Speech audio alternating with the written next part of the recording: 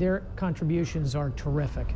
Every time I fly in and out of the airport in Kabul, I have a chance to see Greek soldiers. I greet them as patrioti. It's a wonderful moment for me every time I do that. And we look forward. The engineering battalion is also doing very important work. So I look at Kabul, where we have already transitioned security responsibility to the Afghans, and we have our Greek forces, for example, are in Overwatch as a good example of how we will proceed in the rest of the country.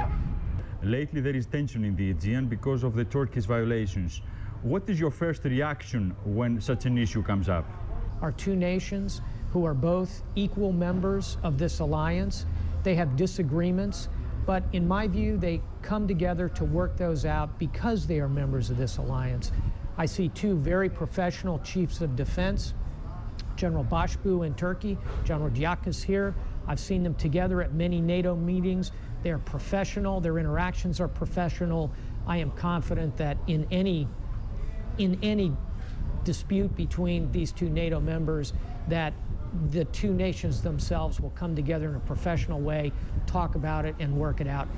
My father was a great influence on me and helping me to learn about Greek culture, Greek history, but also in setting an example for me of the military as a good career and a proud career.